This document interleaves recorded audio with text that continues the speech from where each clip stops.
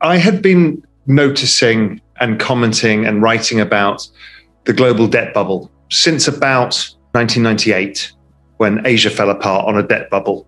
And that was the Asian crisis. And I started noticing the same trends were happening in the West, and Japan was also quite far ahead. So I was getting very worried about the financial system. Then 2008 came along and we blew up the financial system, and the answer was to print money. And then 2012, we almost lost Europe as well, based on the same issue, debt. Over that period, I started looking around for an answer. How can we avoid this? People had looked at gold, but that was only part of an answer. How do you actually build a financial system? So I started thinking about, could I create the world's safest bank? One that held treasuries directly with the Federal Reserve, let's say, or whatever it may be. So I spent about a year on that journey. And during that journey, one of my friends came to me and said, have you looked at Bitcoin? So that was 2013, early 2013. So I very quickly understood, what its promise had, particularly blockchain and the scarcity value. And I probably wrote the first ever stock to flow paper from a macro perspective in 2013 about how I valued Bitcoin versus gold, for example, using stock to flow analysis. And I first started investing it back in 2013. And so I'd followed the journey of crypto and, I learned about some of the other protocols and started getting interested in the whole space. And by about 2015, I'd started realizing that everything in the world was going to get tokenized in the end, and that this was going to be a predominant business model. But the Bitcoin price after the bull run in 2017, was coming down. And so I had got out during that bull run too early. The forking wars had freaked me out a bit. So I got out, but I'd made a lot of money in it, or made some good returns in it. And then I was following the space briefly, but my hypothesis was that when the next recession comes, we're going to have to test all of this all over again. The financial system, debt, central bank printing, all of it. And so I was waiting for that. And my work and analysis suggested it was coming in 2020, and had started in 2019. So I was then starting to get much more focused on crypto. There was a lot of other macro things going on. The pandemic hit, which obviously accelerated the process and now made it the biggest economic event of all of our lifetimes. So the answer was going to be, if my hypothesis was right, the biggest monetary experiment in all recorded history. That had to be the offset to this. I was then looking at the chart of Bitcoin, and it was forming this perfect big triangle pattern, which is a nice consolidation pattern, usually that precedes a breakout. And it backed into the middle of this triangle in March 2020 as everybody panicked and all risk assets sold. And that was the time I said, this is the opportunity. There's only one way for this to go. It's either going to zero, which was almost no chance, or this was the start of the move. So I started buying Bitcoin then. Then I really went very long when it broke 10,000, which was the triangle. And then over the course of the year, I got to 100% of my liquid net worth by about August last year. Wow. That was all in Bitcoin. And then I broadened that out and increased my Ethereum exposure by about October, thinking that Ethereum was actually going to massively outperform for a couple of years. So increased my Ethereum exposure and then added a basket of other tokens, and then took some macro bets in the future of where this is all going, which I think is communities, social tokens, that kind of use of NFTs outside of just artwork, but attaching assets to the blockchain and also the metaverse. So that's where I am now. And so I'm now mainly, I think about 55% Ethereum, 25% Bitcoin, and the rest spread amongst a bunch of different tokens. Bitcoin has these two attributes. One is this store of value.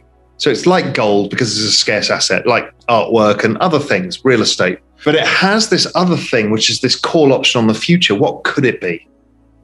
What could it be used for? What could this technology be used for? And that's really the network effect that is Bitcoin. And it's the same for the whole crypto space. So if it really was going to be a store of value and the central banks were printing an unprecedented amount of money, then like equity prices, real estate prices, gold prices, it should go up in value. But it should go up a lot more because it has this call option on a potential future financial system too. So that was really what I saw. And the chart started playing out exactly that way, where Bitcoin started outperforming every other asset on earth, and it became no point to own any other assets. Now, this year has been less that. Bitcoin has kind of kept pace with other assets, but in a weird way, it went up a lot first and then came down a lot. But over time, it's generally outperformed everything. And what about Ethereum? Why increase your exposure so much so that it even trumps Bitcoin? In October, I started seeing the chart of Ethereum versus Bitcoin and looked like it was going to start outperforming, just a chart pattern and a hunch. And then I started digging into, okay, how do you value Bitcoin and Ethereum? So we've had the stock to flow model, but really what it was to me was also a network. And you use something called Metcalfe's law to value a network, which is basically a network has value proportionate to the number of people on the network and the number of interconnections they have with each other. So I could see that in Bitcoin, and you could pretty much prove it out by putting like number of active wallet addresses and the price of Bitcoin on a chart, and you basically get a very high correlated answer.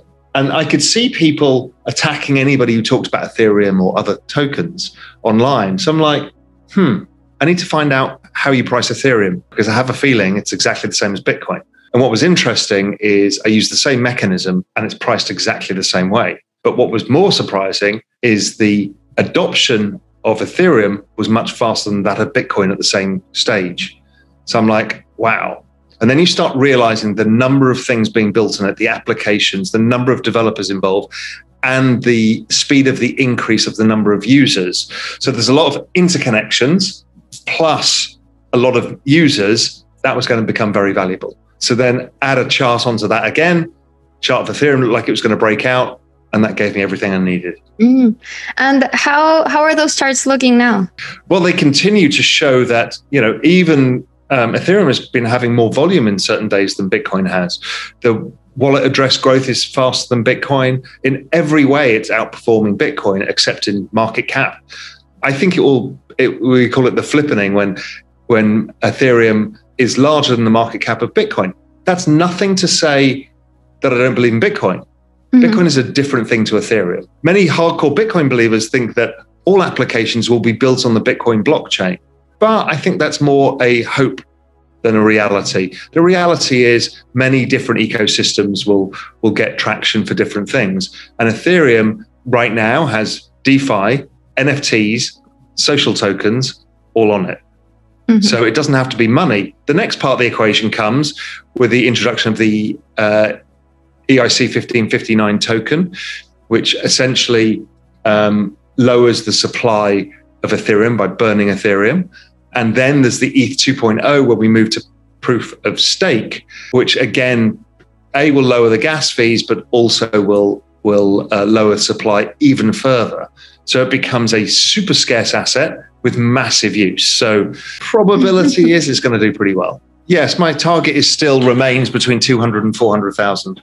For like, in what time? Probably I think the cycle extends somewhat. So I'll give it the next 12 months.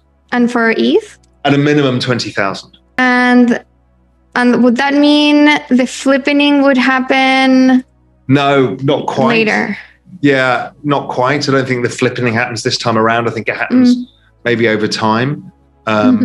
So let's see, but it could do. Maybe the ETH 2.0 drives the flippening. Maybe it's a short-term boost. We have huge speculative blow-off, collapse. You know what crypto's like. It's not very predictable in short-term time horizons. So it kind of goes where it goes. But if you say to me in 5 years' time, does ETH have a larger market cap than Bitcoin? Probably.